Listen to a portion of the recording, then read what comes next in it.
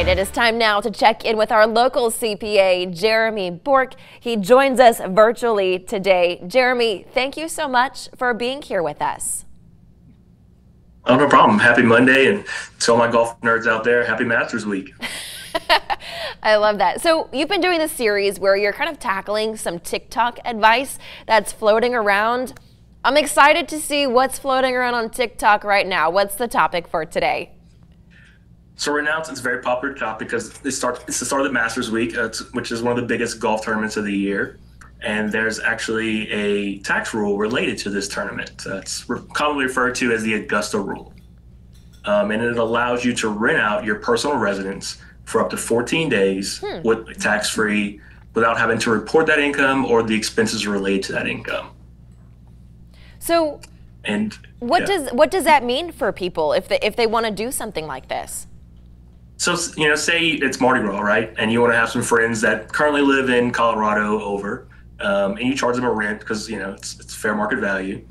You could do so and not have to pay taxes on that or even report it on your tax return.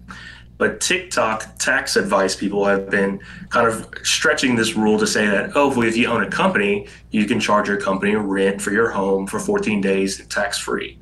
And that's specifically disallowed in this rule.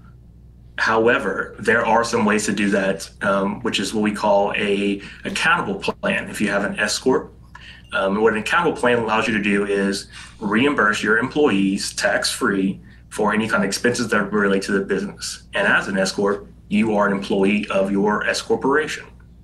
So there are ways to do this, but the tax advice that's coming out on TikTok is not really following these rules, and it's kind of throwing around a sexy term to get some clicks on their pages, I guess. Yeah, I feel like it's a little misleading in a sense too. Yes, and our combat is like, yes, you can do something like that, but that's not exactly part of the rules, and it's CPAs kind of like the bad guys, so always talk to your CPAs before you kind of follow this TikTok tax advice and ask for ways to kind of get this done ethically and according to the code.